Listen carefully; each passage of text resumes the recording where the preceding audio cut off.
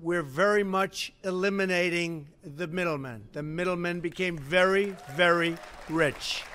The drug lobby is making an absolute fortune at the expense of American consumers.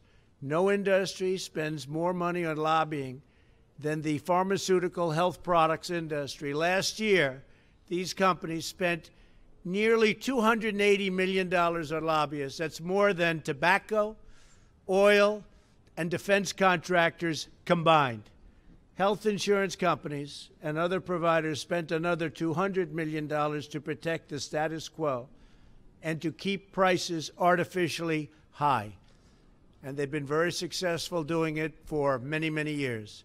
And our plan will end the dishonest double dealing that allows the middleman to pocket rebates and discounts that should be passed on to consumers and patients.